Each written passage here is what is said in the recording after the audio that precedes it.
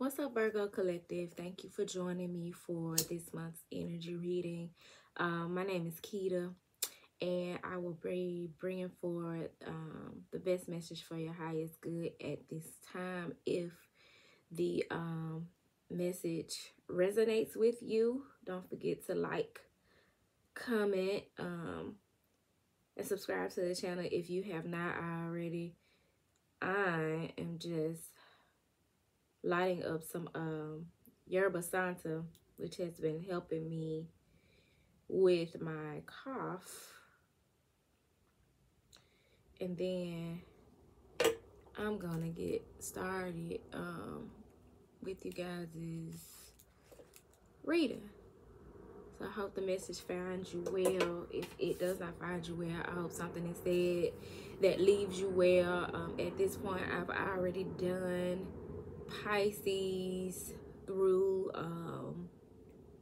Libra because I'm going backwards this time. So you may want to check those out as well, especially if the title resonates with you in any way, or if you have any of those placements in your chart. I'm going to be using the Spirit with the End Tarot, which I love.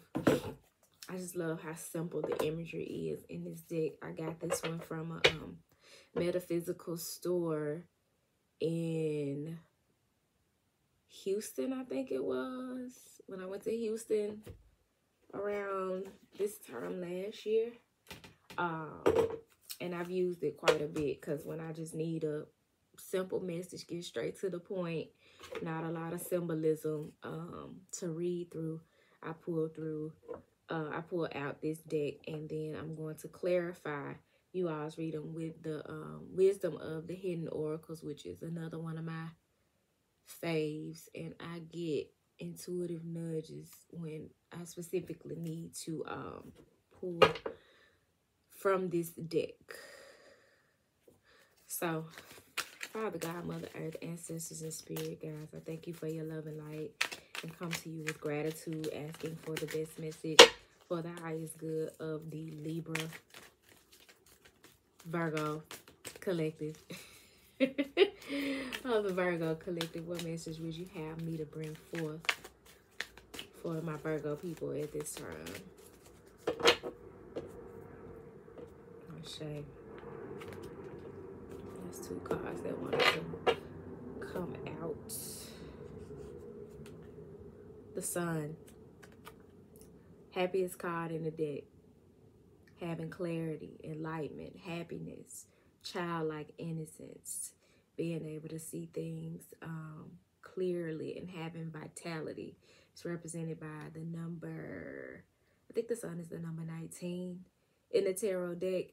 And whenever you see the Sun in a reading, regardless of what messages come out, why am I sounding like a little boy today? Regardless of what other messages come out in a reading, the Sun always lets me know that everything is going to be okay. There's going to be a positive outcome. So we're going to see what other cards are coming out as well, because underneath the Sun we have the Five of Wands. Y'all saw me shuffle these cards, right? But this has been coming out for me personally as well. And what's coming to me is that with the Sun, you're being clear about having clarity about not only what makes you happy, but what conflict may come with that, and not major conflict. The Five of Wands represents like petty shit, competition, like petty arguments, and you know, dealing with haters or other people's opinions that go against what you've decided, how you feel, what makes you happy. So there's some element of the Five of Wands where there's a bit of conflict about what it is that you're clear on, what it is that you've been enlightened about, what it is that makes you happy. But as you can see here, it ain't that big of a deal, especially if you don't put a lot of stock into it, because you still got all of this sunny sacral chakra energy here. Passion, and you willing to be in battle in a way, because whatever this sun card energy is something that you're passionate about, especially if it relates to where you are spiritually, love, where you have elevated to and healed to as it relates to love, what makes you happy, what fulfills you, what makes you feel that childlike innocence. You're passionate about it. So you're ready to stand on the front lines for it. But like I said, with the 5 of Wands, this is conflicting energy. So it's not necessarily something that you're going to actually have to go to war with people about, or some big knockdown, drag out situation. You know what I'm saying? Like, it's more like petty conflict and just having to speak your piece on a situation or stand up for what it is that you are. As you can see, this man is he's doing a mudra, and he's in lotus pose and a yogic pose, and the sun is rising, whatever it is that you're in this energy about. And you willing to defend it against not just one person, but whoever whoever wanted.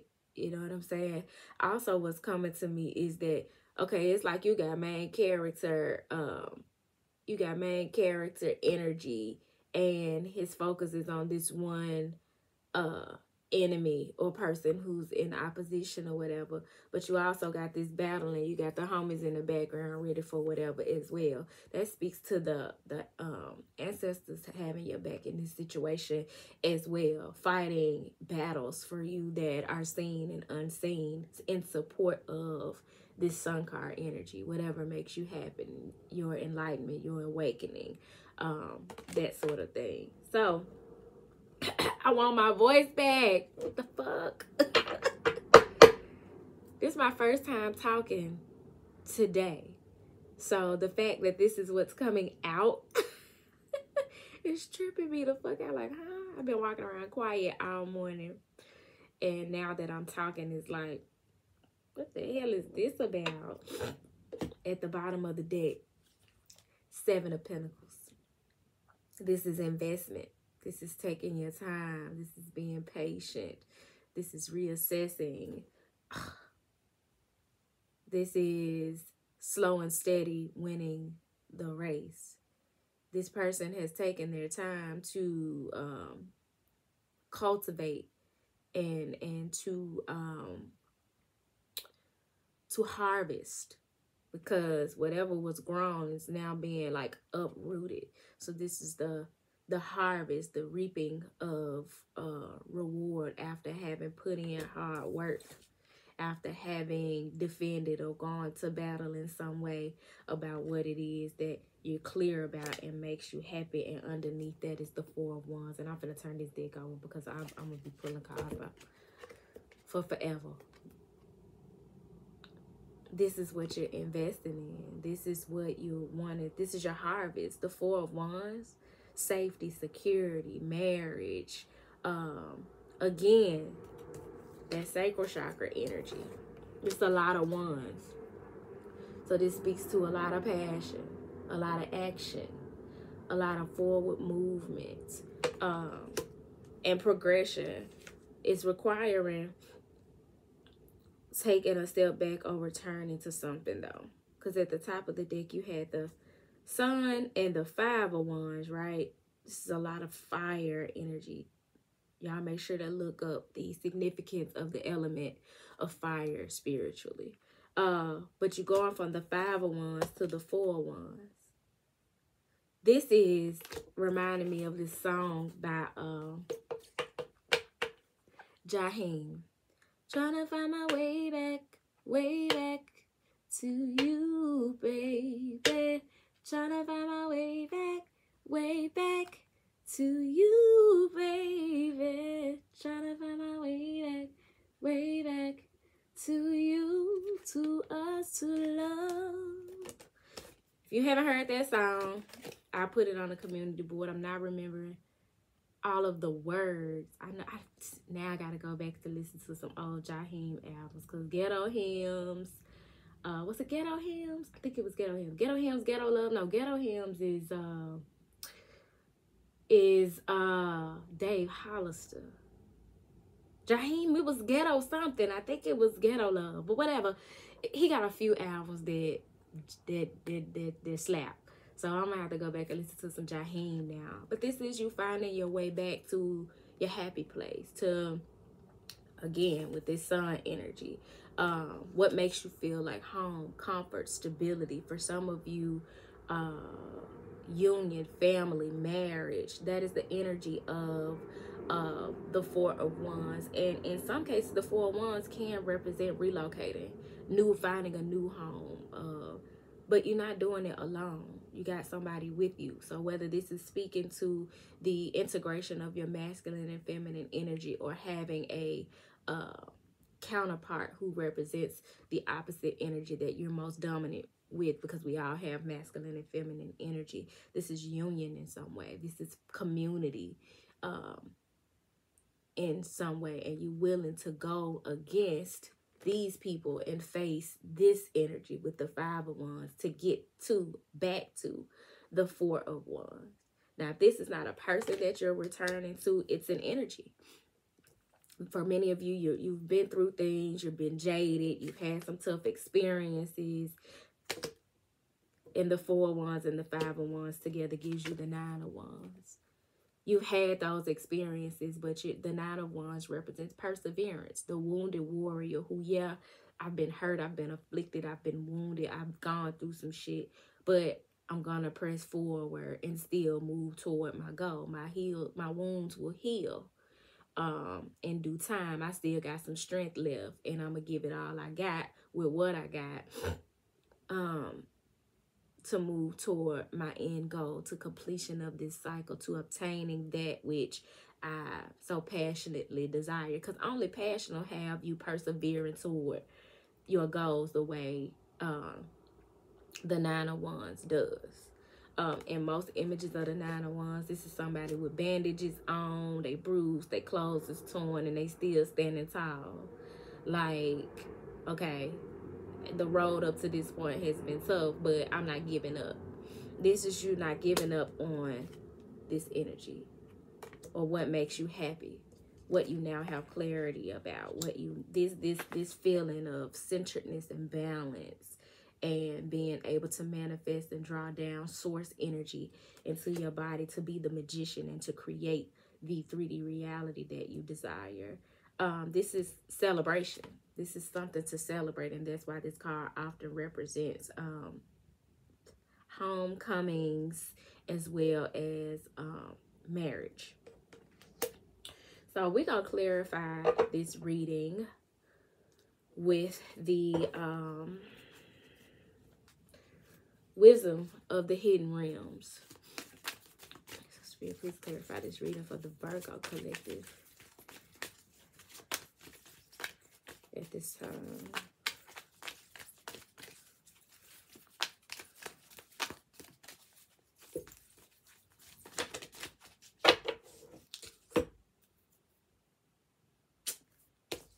The priest, the prison waif, self-sabotage, poverty, and consciousness.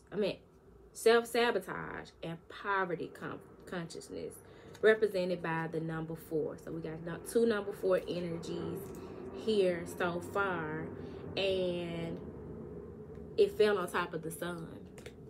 You're now clear about how you've been imprisoning yourself with self-sabotage, how opportunities have been presented to you and you've been self-sabotaging so that you don't have to be vulnerable and step up to the plate, or trying to be in control of the narrative, opposed to walking by faith and trusting where you're being intuitively led. You've self-sabotaged by being stuck in your head and not trusting that all things are working for your good, and that you have the capacity to show up as needed as situations present themselves to help you mature and grow.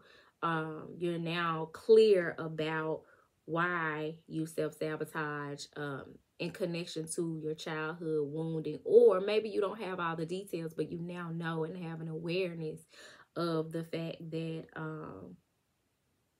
in some way it's related to your previous experience, relative to your previous experience, your past, or even your past lives, why you self-sabotage, why you've been in poverty consciousness, why you felt like you can't make certain moves unless you got it all together and things are perfect. Even if you're not a Virgo, you may have been embodying shadow Virgo energy.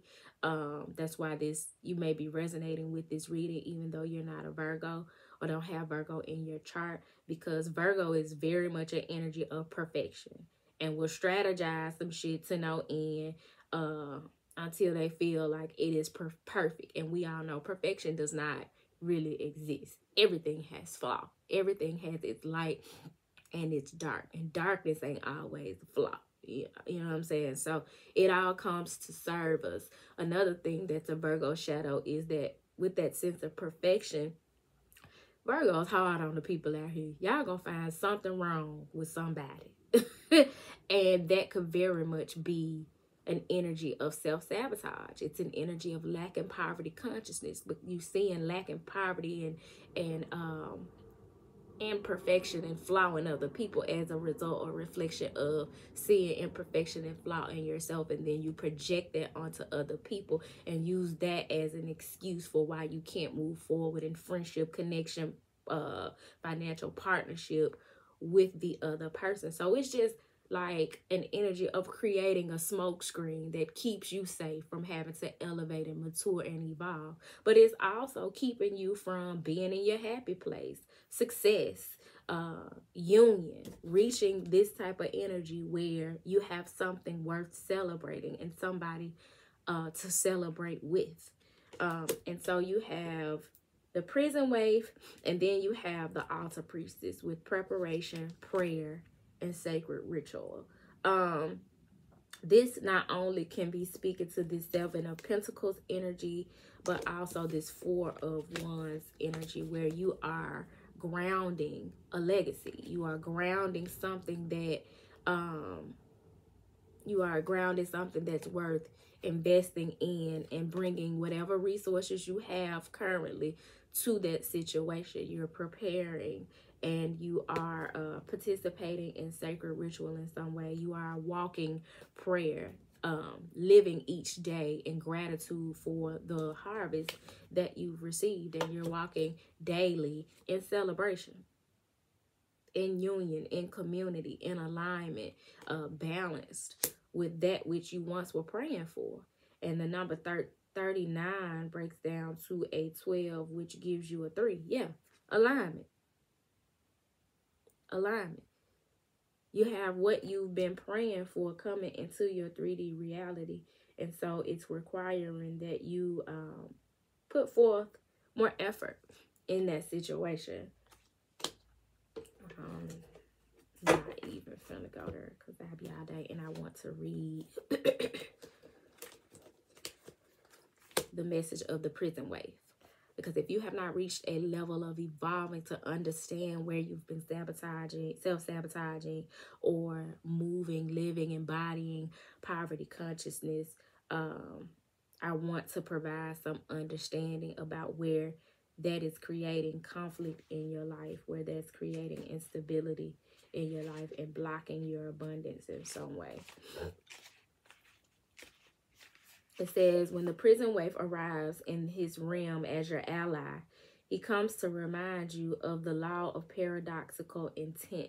Your own self-sabotaging thoughts and hidden beliefs are, in fact, preventing you from your highest good. You might believe that you're doing all you can to manifest your reality, but perhaps you're giving in to thoughts such as the following: I can't do this. I'm unworthy. I'll fail, so why try? I don't deserve this. I'm unlovable. In fact, you're locked in a prison of your own making. That's good news, because it means that you have the key to let yourself out. This is a sign that you need to spend more time with yourself, addressing those beliefs that counter your hard work to get out. You can change them if you want to. You don't want to stay in prison, do you? Take inventory of your thoughts. Let yourself out of jail. and spend a few minutes outdoors in gratitude. It's time to let the sun shine in. This very much speaks to being in a mental prison, being in stuck energy, not embodying and tapping into being grateful for your freedom, your liberation, your sovereignty. It's a matter of you making a choice. The choices that you've been making up to this point are keeping you limited, keeping you bound, but you are a limitless being. You are an abundant being. And so it is time to shift your mental capacity. There's a reading that I did, and I think it was a divine masculine reading. Whatever it was, there's an image of a man with chains being wrapped around his head, and he's unlocking the on my phone. He's unlocking the chains that are around his mind, because where we are no longer enslaved physically, there are still chains around our minds and spirits that we need to free ourselves from. And it's nobody's responsibility to do that for us but ours. So there requires some reparenting. It requires affirming yourself and reversing the effects of telling yourself those negative things that I just read out about not feeling worthy. If God brought you to it, he'll lead you through it. She'll lead you through it. And so whatever is being presented to you in terms of this 4 Wands energy that makes you feel comfortable, that makes you feel safe and secure, that makes you feel like part of the collective community, family, the only thing stopping you is you. If it's been presented to you, it's for you. If you don't have what you feel like it takes to sustain it, try God. Because the way God works is you take one step, God will take 10 on your behalf. You'll start to see things shift in your 3D reality. And where the 7 of Pentacles. You'll start to see return on investments that you've made, reward for hard work that you've put in internally and externally. You'll see it in your 3D reality. But as long as you're in this prison, you're going to get what you've always got. Her head is down and the sun is peeping through whatever opening is available to her, shining on her from the back. Counting the sun, it's in the background the same way the sun is here. Because you have the support of the Most High God, the Son of God. You have the support of Christ consciousness. You have the support of Ra.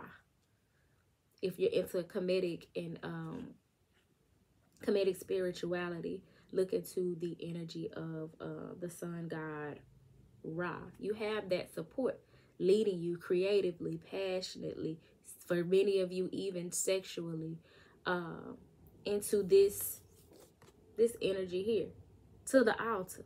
Because that's very much what this looks like. It looks like a wedding, a ceremony, like a beach wedding, as a matter of fact. Leading you to this. You have everything that you need within you and at your disposal. And if it's not within you, you have access to everything that the universe has to offer. So I was supposed to be looking for that reading so that I can point y'all to it. Hold on. Matter of fact, I'm just going to go here to look for it. Because it was a minute ago that I did that reading. But it directly relates to this message and can help you dive deeper into that mental imprisonment. If, divine masculine reading. Celebrate. From invisible shackles to invincible love. From invisible shackles, with the number 31 breaking down to a 4. Self-sabotage, poverty consciousness, the prison waif, to the 4 of Wands. Celebration. I am going to put this on the community board for you all to go back and reference if you want to take a deeper dive into that message, where I'm actually saying a lot of what I'm already saying to you guys here. I hope this message found you well. If it did not find you well, I hope that it leaves you well, and if something was said that helps you to better navigate your current or future situation. I pray that you all reach this Four of Wands energy that is calling forth courage on your part with this Five of Wands energy, and valuing this Four of Wands so much that you don't give a damn about anything else that tries to stand in your way of it, including your shadows, and that it pushes you so much, this reason to celebrate, that you commit to integrating and working with healing those things that lie in your shadows, that contribute to your self-sabotage, that contribute to your poverty consciousness. But with that being said, y'all, until next time, peace.